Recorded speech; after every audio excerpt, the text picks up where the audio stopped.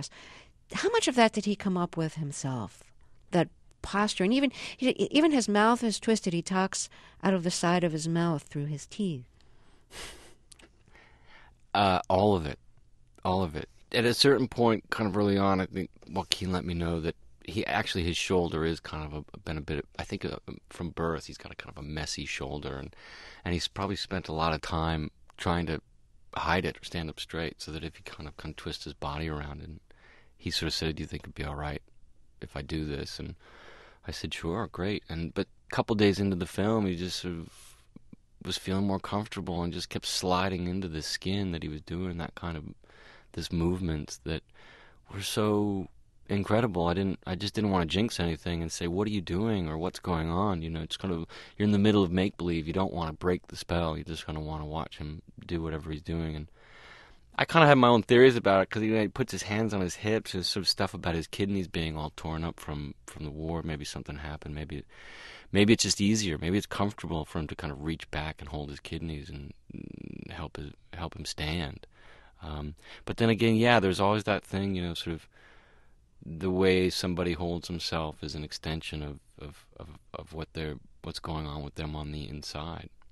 And I buy that too, for sure. I definitely see that. You see that when you're standing up straight, or you're bouncing down the street, or when you can barely kind of put one foot in front of the other. It's absolutely true. It must have been so interesting for you as the writer and director to see the physical interpretation that Joaquin Phoenix brought to the role, which is not something that you had put in the script. Yeah, but thrilling, great. It's so exciting. You hope for that kind of thing. You hope for an inventive actor to come along and make it not just three-dimensional, but 5-dimensional, 6 dimensions. And that's what he does. He's that kind of guy. He's that kind of actor. He'll do crazy things, and they'll either be right or wrong, but they're worth trying. He's amazing to work with. Amazing. I read he stayed in character through the movie, even on the set. Yeah, is that whatever right? that means. It's such a weird phrase, isn't it? Staying in character. It kind of connotates some kind of bizarre. I don't know. I don't know. We've got to find a new way to say stays in character. Maybe, how about an enormous level of concentration? That's what I would say. Right. It's like that. Everybody knows it's make believe, and you're just trying to do your absolute best at make believe. And to do that, sometimes you really have to concentrate and tune a lot of stuff out, and that's very hard. Very hard. It requires an enormous amount of focus and concentration. So.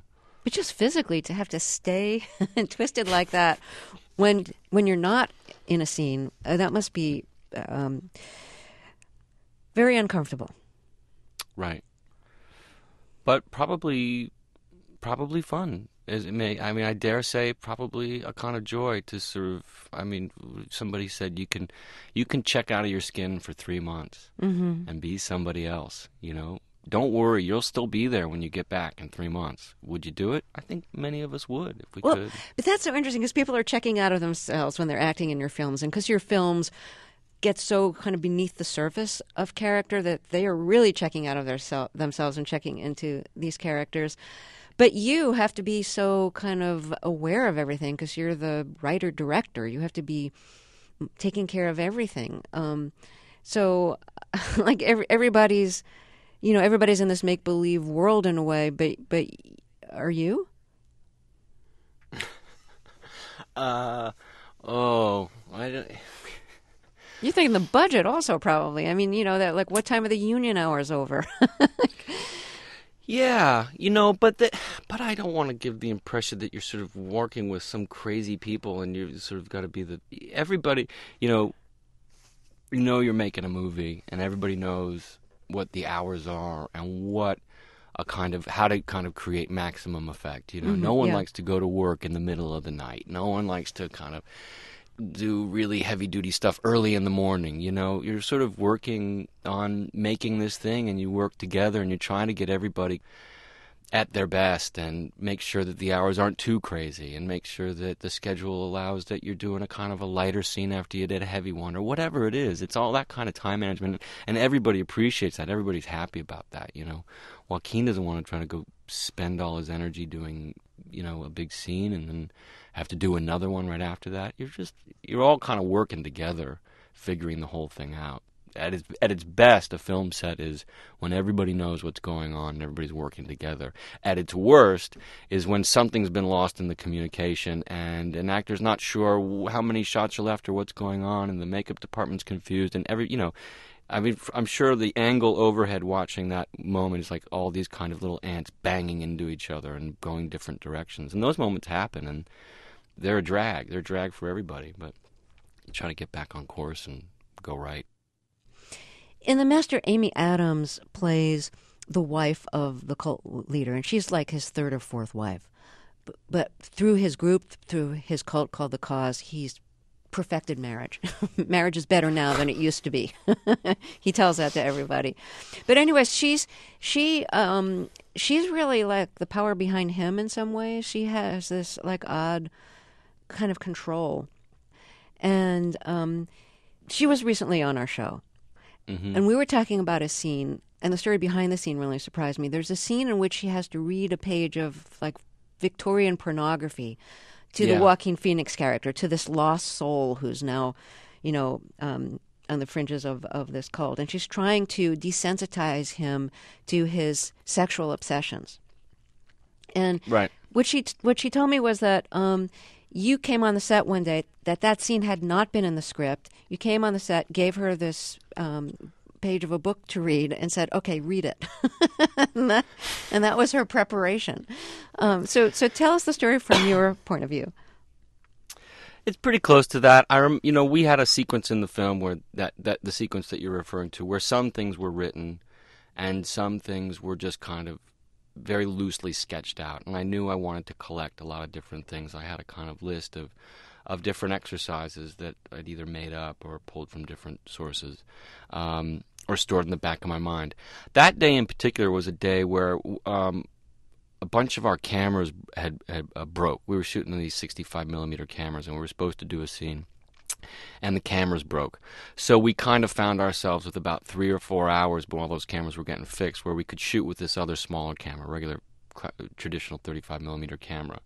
And Amy was around that day, and it was a great situation where we were shooting, which is this kind of island called Mare Island, where basically all our locations were in about a 1 or 2 block radius. So we had a lot of freedom to do whatever came up, and we had some time to kill. And Amy was around, and I presented this idea to her.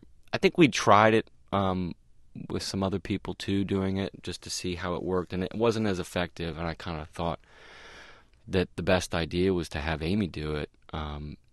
Probably just the perverse thrill of seeing her character read these kind of really dirty words. You know, there's something great about that. So we found, I'd remembered this book, this Victorian birth porn, kind of a X-rated book from a long time ago called The Pearl. We tried to find it online. We couldn't find it, and, you know, clock's ticking, and we needed something to shoot, and we found some Victorian porn online and printed it out. And found the sections that we liked and made us laugh and had her read it. And yeah, it was really hard not to laugh. I had to step out of the room. She did great. Did you really?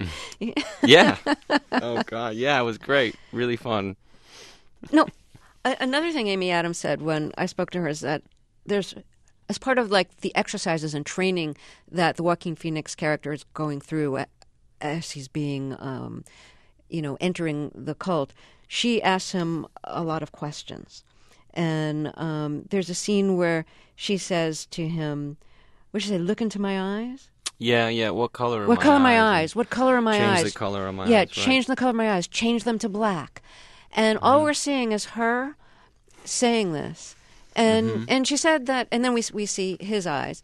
And then we see her eyes changing to black, because he's imagining them changing to black like she's asking him to. But she said that you just came in and said, okay, look into the camera, I'm going to read you some lines, and I want you to read them back. And sort of. Yeah, it was sort of like that. It's a weird thing, you know, there's kind of no scene to do there. it's not like a traditional scene you're walking into. You figure out what's going on. You're asking an actor to look into the camera, not connect with anybody else. So it's all so detached and weird and bizarre. And Amy came in, and again, it was on that same day our cameras were broke, so we kind of needed something to do. And we just sort of talked. The idea of the exercise is how to use your mind to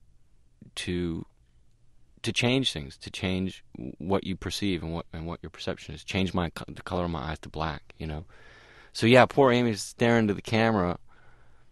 She kind of looked at me afterwards like she was under some kind of weird spell. She's like, "This is weird. This is really bizarre." She was kind of freaked out by it. Then Joaquin sat down staring into the camera, and he had fun doing it. I don't know, it's weird. I think you can see yourself probably reflected in the lens as well. Oh, interesting. Which is probably kind of it's not real acting. It's a kind of a funny modeling thing. It's very hard to do. It's kind of very awkward to sort of pull that out in the middle of the day. Well, I admire you. You came Make any up with sense? you came up with these like great moments because the cameras were broken. That's very good. Yeah, yeah. So the film opens in the final days of World War II, just as the war is ending, and then it kind of jumps ahead to 1950. Why did you want to set it then? You know, why wouldn't you? It's a great, you know, just on the surface level, that time is so great. I mean, just from a kind of pure cars and girls and outfits and hairdos and music point of view, on that real simple level, that's just like, you know, delicious time, you know, for making a film. You know, I just love that era. I've always have. It was kind of my dad's era, I think, certainly in terms of music and coming back from the war. And it's thick and full of stuff. To me, it was, at least. And it's sort of just a gravity towards it that it's hard to put my finger on exactly why. But, you know, a couple of reasons. I'm sure that it just speaks to me somehow. You know, all the songs that period I grew up listening to with my dad driving around. So, you know, anytime I get a whiff of that stuff, I'm just sort of go to it like it's freshly baked cookies to me. When you mentioned the songs from the period, you use some songs from the period in the soundtrack. And I want to play an excerpt of one of them. This is probably my favorite of the songs that you use. It's No